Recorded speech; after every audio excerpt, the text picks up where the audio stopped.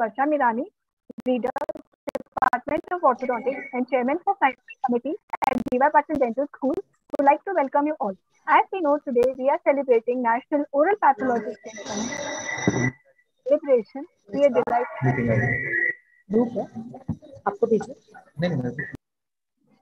Can you all please mute your speaker so that I am audible? Okay. So as we all know, today we are celebrating National Oral Pathologist Day. So as a part of this celebration, we are delighted to have with us Dr. Nupura ma'am, HOD, Department of Oral Pathology at Krishna College, Karan. I would now request Dr. Rucha Gore, Secretary, Scientific Committee, to give a brief introduction about this day and to take this session forward. Very warm welcome to all of you. We, Department of Oral Pathology and Microbiology, DY Patil Dental School, Pune, are celebrating National Oral Pathologist Day. This day was instituted by Indian Association of Oral and Maxillofacial Pathology on 25th of Feb in the memory of late Dr. H.M. Dholakia sir. He was the first oral pathologist of our country. He has dedicated more than 50 years in teaching oral pathology. In the view of this day, we have organized a webinar on the topic, Kindling a Passion for Oral Pathology, a curiosity-driven journey by Dr. Nupura Vibhute ma'am. Now I would like to hand over the dais to our HOD, Dr. Prasad Karande sir, to please introduce our today's guest speaker, Dr. Nupura Vibhute ma'am. Thank you.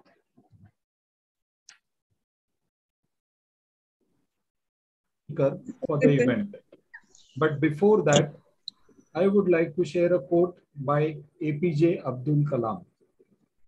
My message, especially to young people, is to have courage to think differently, courage to invent, courage to travel unexpected path, courage to discover the impossible and to conquer the problems and succeed.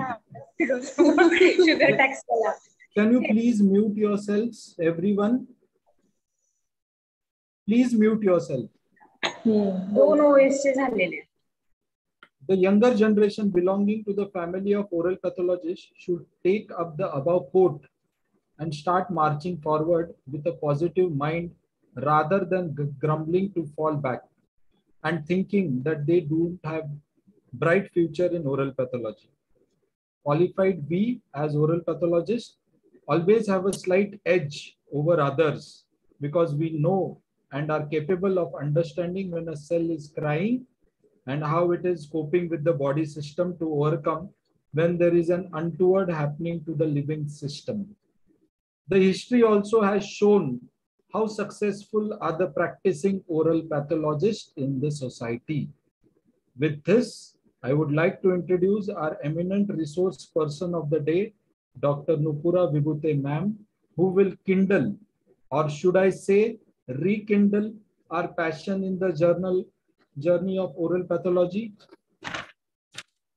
She is currently Professor and Head in Department of Oral Pathology and Microbiology, School of Dental Sciences, Krishna Institute of Medical Sciences, deemed to be University, Karad.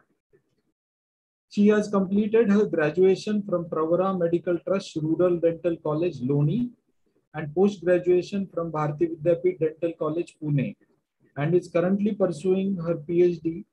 She is a postgraduate teacher and guide and also examiner and moderator for postgraduate and undergraduate exams at various universities. She has authored 2 books, has been granted 3 copyrights from Government of India and more than 70 national and international publications to her credit. She has a special interest in forensic odontology and dental education technology. She is a popular teacher and an avid writer. Ma'am, we welcome you all. Thank you, Dean sir, for giving us this opportunity. Ma'am, over to you.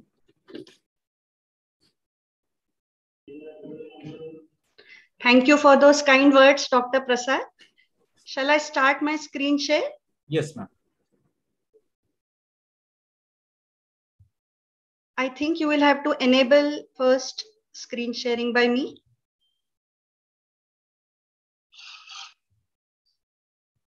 Yes.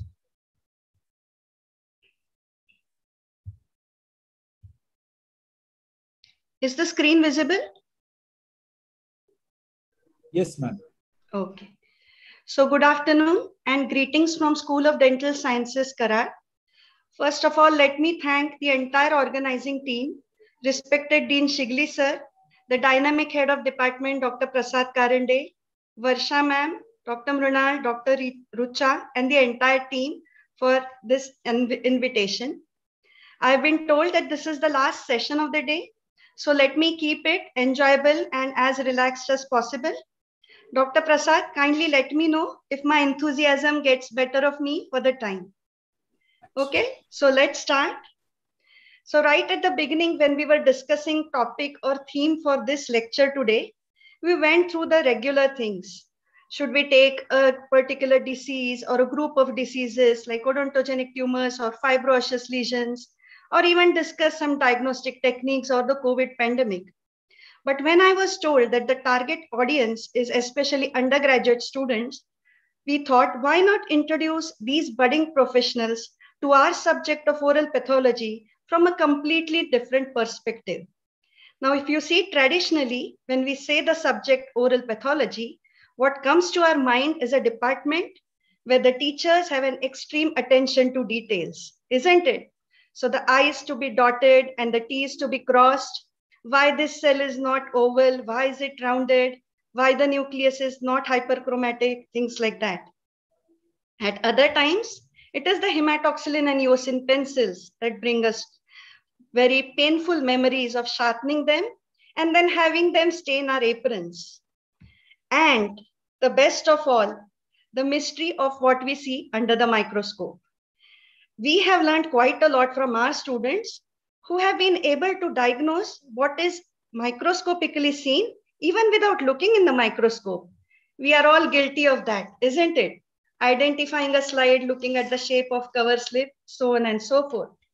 So now we thought, jokes apart, why not reintroduce the subject today from a completely new perspective?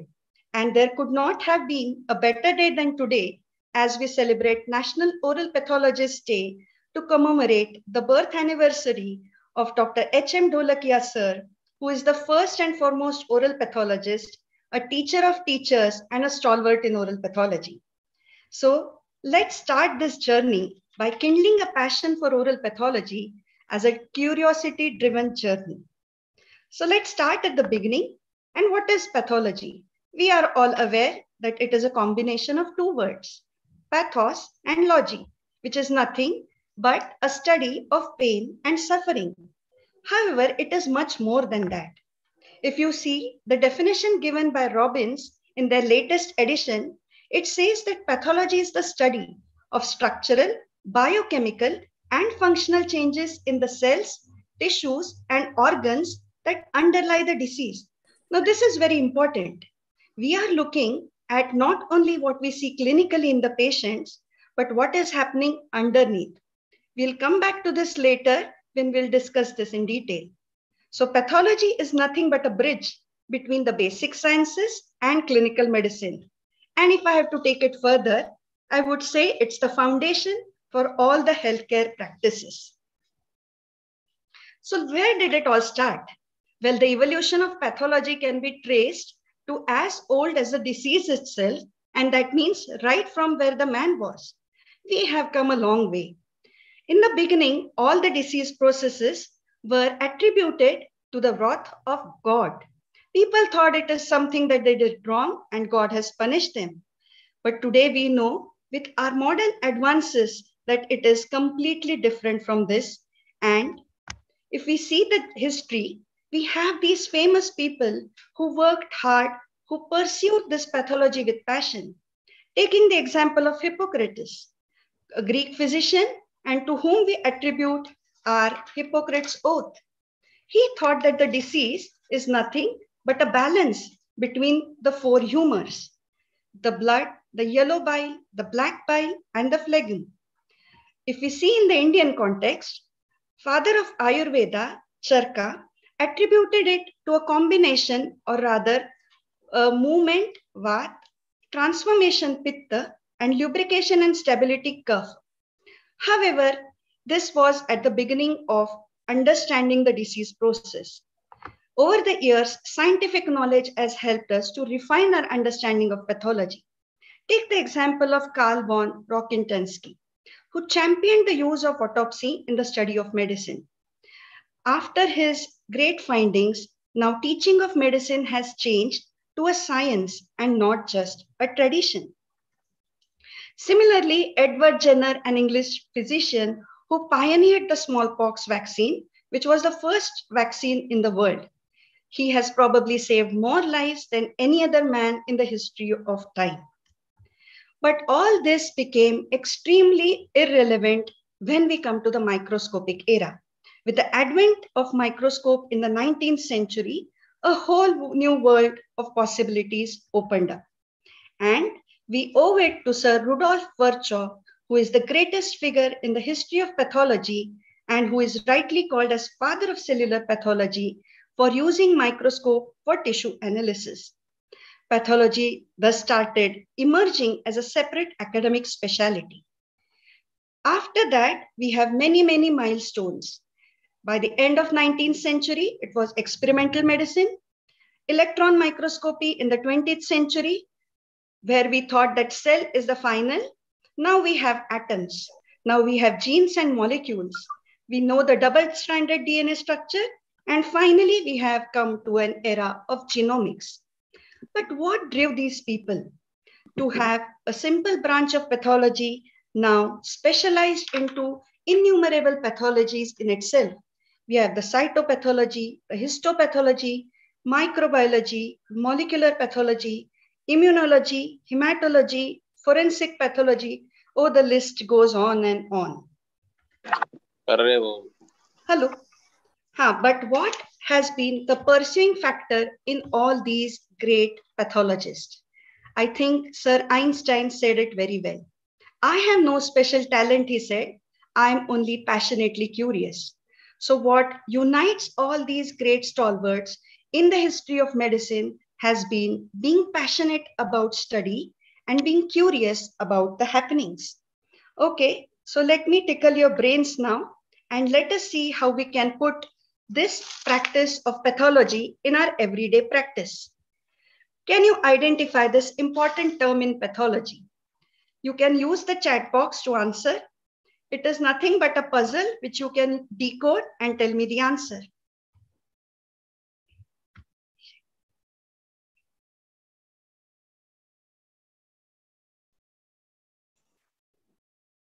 Can anyone answer? You can put your answer in the chat box.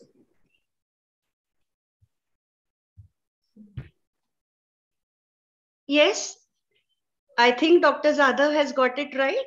It is nothing but carcinogenesis. Yes, I see many people answering now. Good. So basically, when we decode each figure, we get carcinogenesis. Now let me discuss about cancer and how pathology has contributed to the clinician in oncology. Now, as a pathologist, when I see cancers under microscope, after so many years also, they still continue to surprise me. No two cancers are the same. Even if the diagnosis is same, for example, well-differentiated squamous cell carcinoma, no two cancers will ever be the same. And they definitely are a mystery for the clinician as well.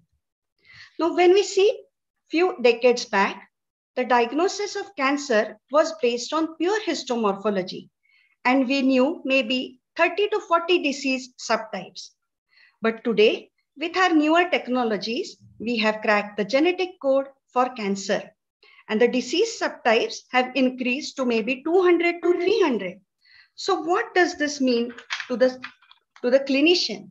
Well, it means a better quality of life, because previously everything was treated with toxic chemotherapy.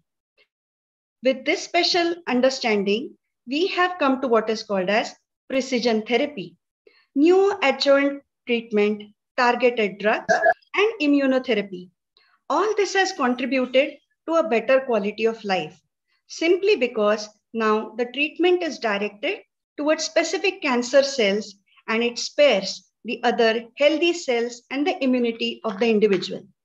This better quality of life is extremely important to the cancer survivor as it helps them to lead as near normal life as possible.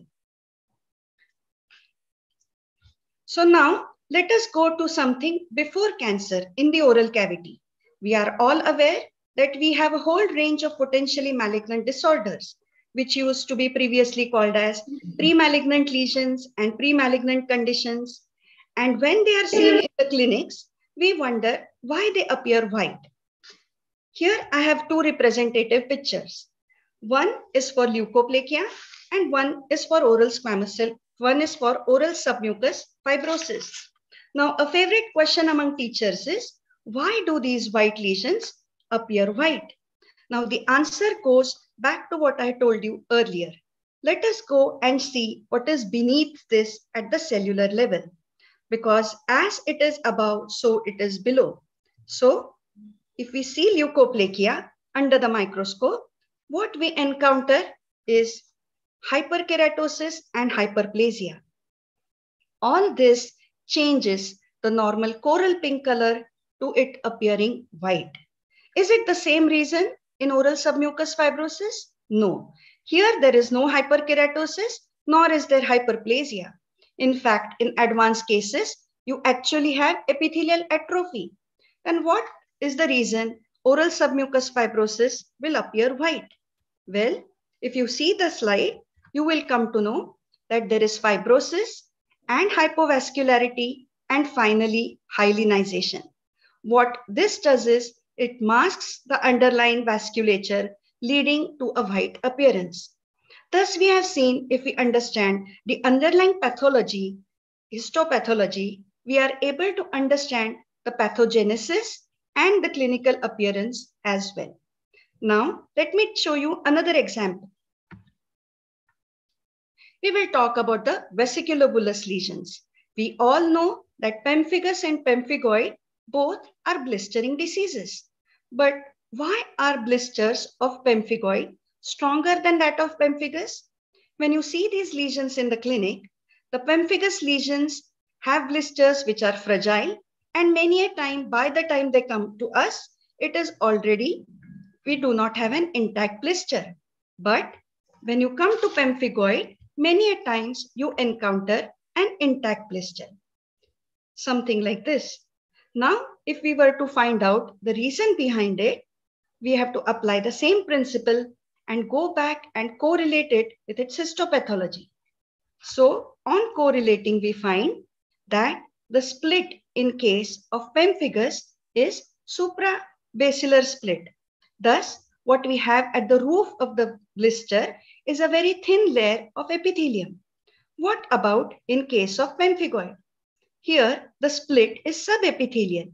So what we have at the roof of the blister is a very thick or many layers of epithelium. And that is why the blister most of the times will appear intact. So we have seen these seemingly simple explanations for complex pathologies. Once we understand the pathogenesis behind it, it can help us in giving a good diagnosis and further planning the treatment for these patients. So, working hard for something we don't care about is called stress. And working hard for something we love is called passion. A famous quote by Simon Sinek, the author of Start With Why. And I think start with why and being curious about pathology is going to pay rich dividends when we start our clinical practice. Let us see if we can apply to the biggest problem of all, that is slide identification and interpretation. So I have another puzzle for you here. Please be free to use the chat box to answer. So the question is, just take a look at the slide and try to identify the student X.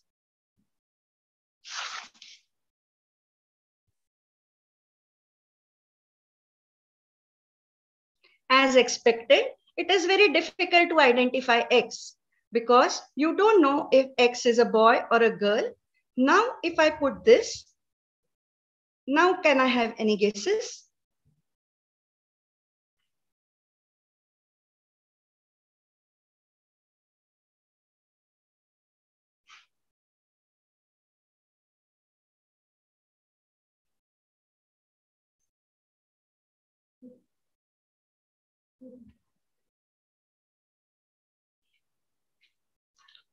Yes?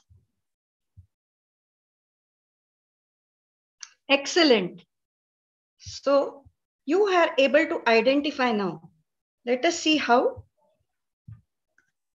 When I said X is a girl as the first line, you eliminated all these possibilities. When I said blue shoes, further possibilities got narrowed down. Dress is in a shade of hematoxylin and eosin.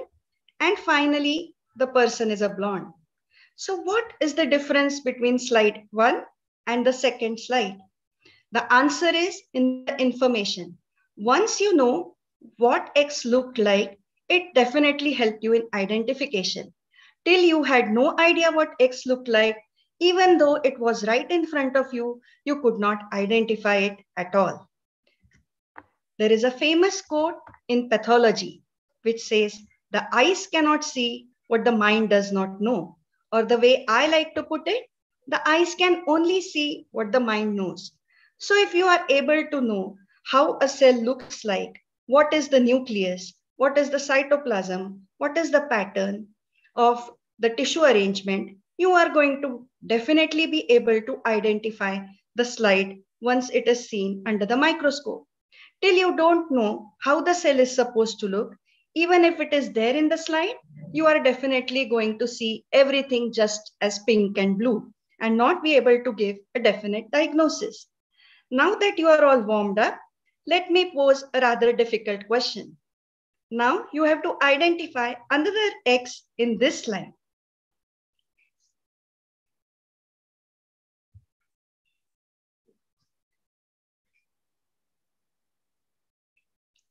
This is a still from one of the famous Hindi movies.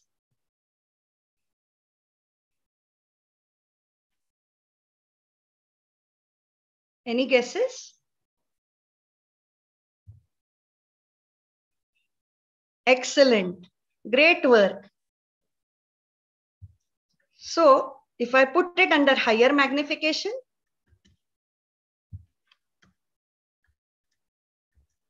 there you are. Now just see the difference. You are seeing a slide where there is absolutely no color, just shades of white, and you have been able to come at a definitive diagnosis. All this is possible because you had seen, heard, or known about him previously. So I think I can rest my case here, where whatever is in your mind is definitely going to be seen in the slide. Let us continue with our journey now, because curiosity is the compass that leads us to our passions. Follow it and you won't be disappointed. The future definitely belongs to the curious. So now we have seen how applying this curious mind and being passionate about understanding of the disease can help us not only to see the slides under the microscope, but also to understand the disease in the clinic as well. Has it been done in history before? Oh, well, definitely yes. Let me show you an example of how being passionately curious led to one of the most important breakthroughs in the history of diseases. And that brings me to a story of a delayed flight. A delayed flight which changed and proved to be a landmark in the study of cancer. So where did this take place? We start our story with Dr. Dennis Burkitt. He was a physician in Africa and had encountered a child with a huge jaw swelling. Upon taking history, he came to know that it was a very aggressive lesion and had developed very quickly over a period of time. He had never heard of it before, nor seen any similar case. Within a few days, many such patients in the nearby areas were examined by him, and that set him thinking what the probable cause could be. On a visit to England, during one of his holidays, he gave a guest lecture. This lecture was attended by Dr. Anthony Epstein. Dr. Epstein was a very curious person and had a great passion for pathology. Hearing about this mysterious illness, he decided to investigate it. He requested Dr. Burkitt for samples, and Dr. Burkitt kept sending samples from Africa all the way to England. This continued for 3 years. Every time the samples came, Dr. Anthony examined them, tried to see what is the possible cause, but it did not lead to any conclusive evidence till one fine day when fate stepped in and the flight got delayed. The flight was rerouted, and by the time Dr. Anthony received the samples, it looked very cloudy. He was really disappointed and thought that the specimen has become contaminated. But being the passionate, curious fellow that he was, he thought, why not take a look under the microscope? And lo and behold, what he saw was viral particles inside these cells and a proliferation of these cells, which were later identified to be as the Burkitt's lymphoma. So Dr. Anthony Epstein, with his student, Dr. Barr, investigated the virus, and it came to be known as the Epstein-Barr virus, and the disease was named as Burkitt's lymphoma. Now, why this event is so significant? Well, it was the first time that the viral role in oncogenesis was proposed. Till that time, there was no association of any virus with cancer. This significant event changed our understanding of cancer and has since then proved to be a significant landmark in understanding the pathogenesis of how cancer develops and helped us in planning a treatment plan. So a pursuit based on curiosity and passion coupled with hard work has helped us pave a significant way in saving the mankind. So now that we have seen that this has been applied in history, what about the diagnostic techniques? We are all aware of the simple diagnostic techniques like blood investigations and exfoliative cytology. Today, we have developed many modern technologies, especially during the pandemic time. So let me tell you another story about a diagnostic technique, and that is a frozen section. This one invention by itself has proved to be a major boon in treating and diagnosing cancer. And surprisingly, the inspiration came from freezing weather. So the story starts here with Dr. Lewis Wilson. Dr. Wilson was a very passionate, curious scientific person who was just nominated as chief of pathology at a new job. As we all know, the process from pathology to diagnosis is a very long and tedious one. Once the sample is taken, it has to be fixed, processed, then embedded, finally sectioned and stained.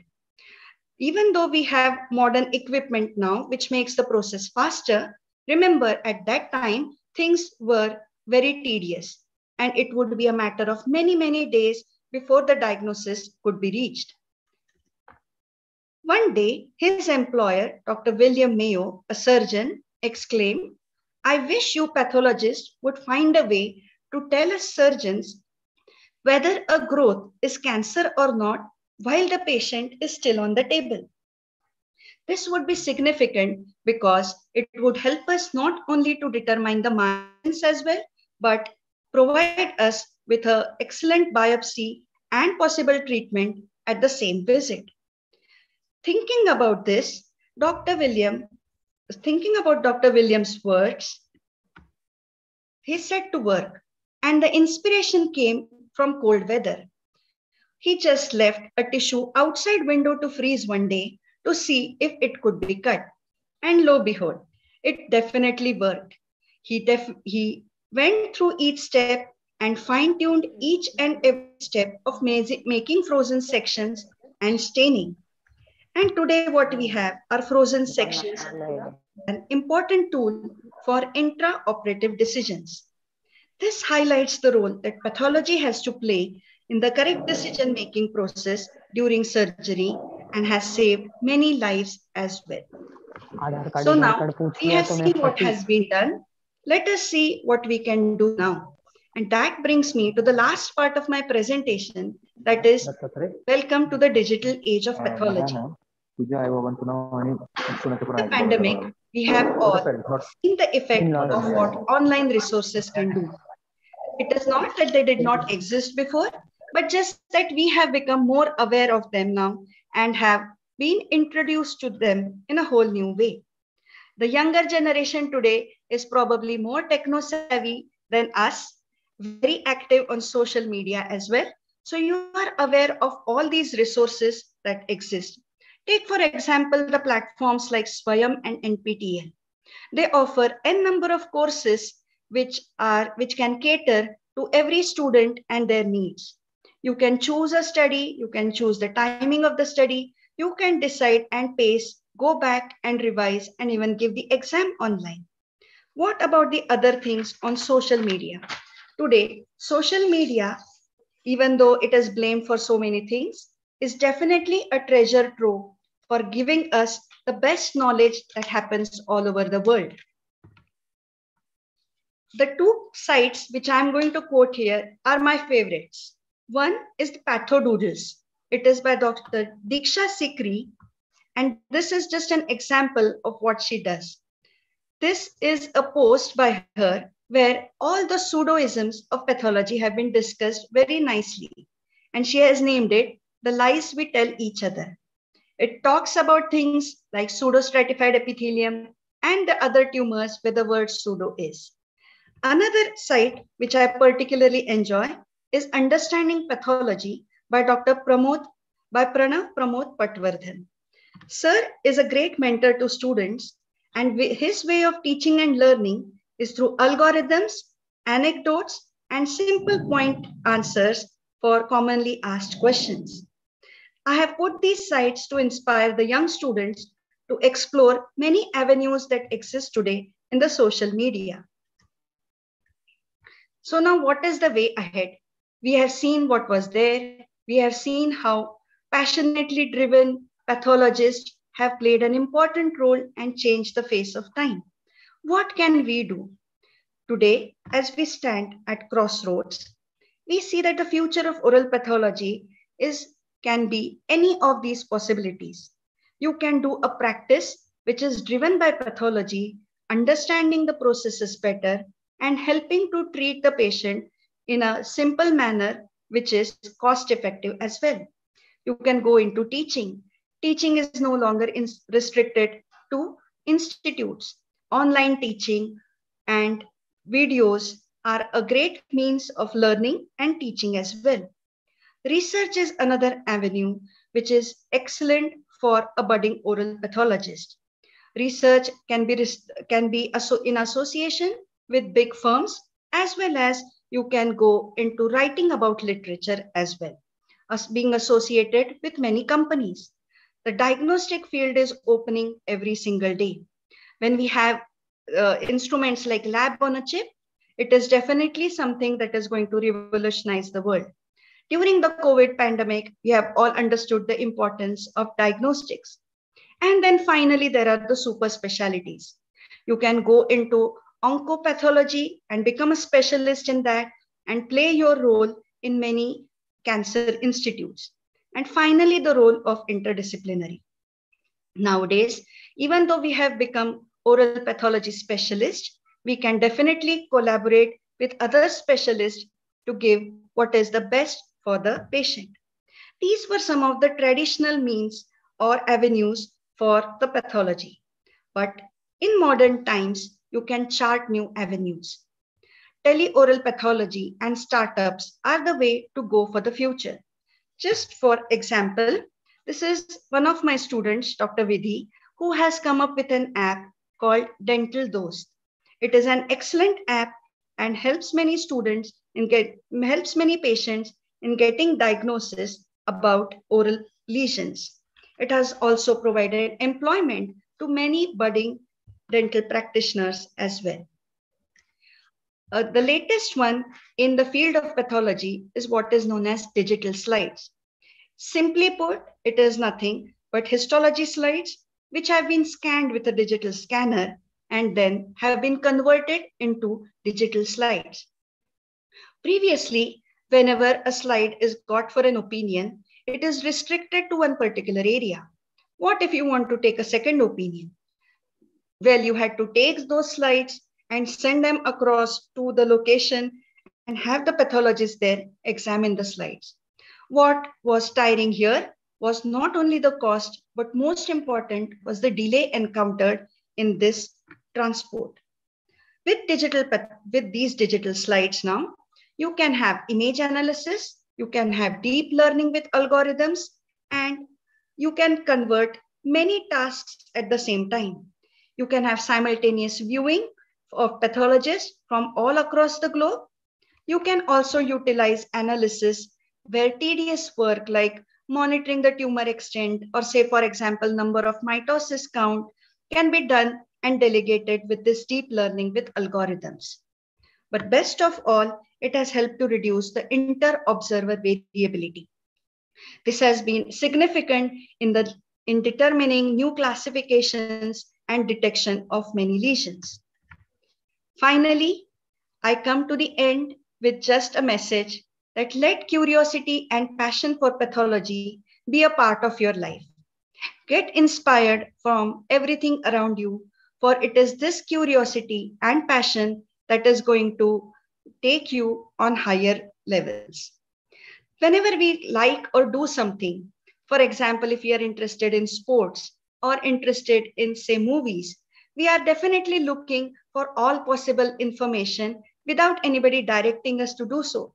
Why not do the same for pathology and enjoy the benefits for life?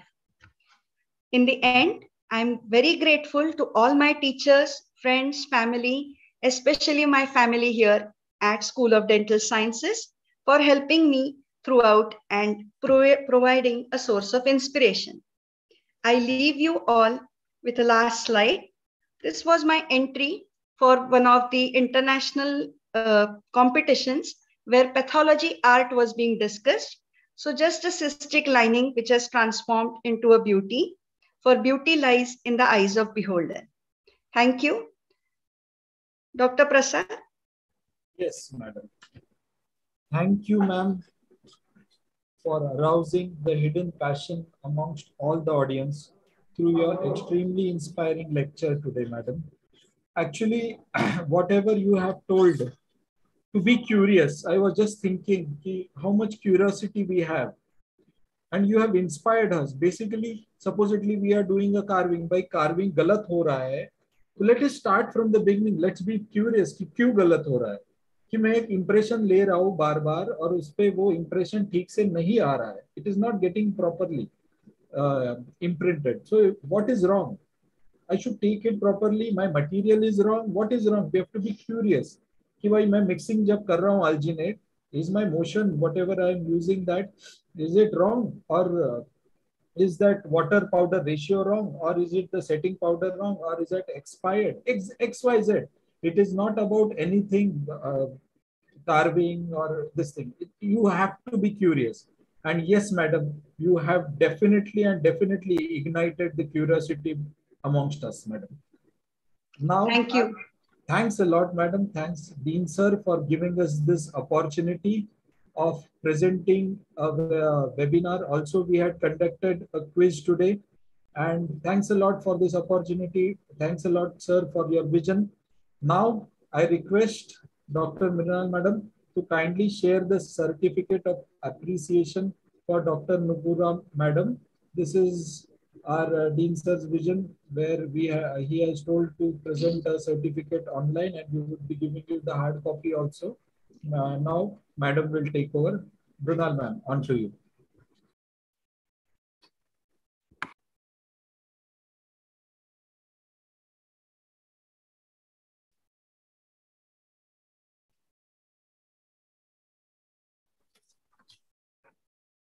Am I audible? On behalf of DY Patil Dental School, On the occasion of National Oral Pathologist Day, I would like to deliver the vote of thanks. It's my honor and pleasure to extend a very heartfelt vote of thanks to our honorable guest speaker, Dr. Nupura Vibhute ma'am, for her valuable thoughts on oral pathology and for sharing her knowledge. I am sure our students must have benefited from this amazing session. Thank you, ma'am, for enriching our students with your knowledge. I would like to thank respected Dean Sir for his leadership and vision and for always supporting us for organizing such events. My heartfelt thanks to Scientific Committee Chairman, Dr. Varsha Merani ma'am, and Secretary, Dr. Pratik Sir and Dr. Rucha. I would like to thank the Head of Department of Oral Pathology, Dr. Prasad Sir, for his constant guidance and motivation. My thanks to non-teaching staff for their untiring efforts. Thank you all the students for their active participation, not only in the webinar, but also for the quiz competition and for the model making competition and for your patient hearing. Special thanks to our interns, Aditya, Ashwin, Niranjan, and Arush, and all the interns for making this event successful by helping us throughout the organizing of this event. I once again thank you all. Thank you.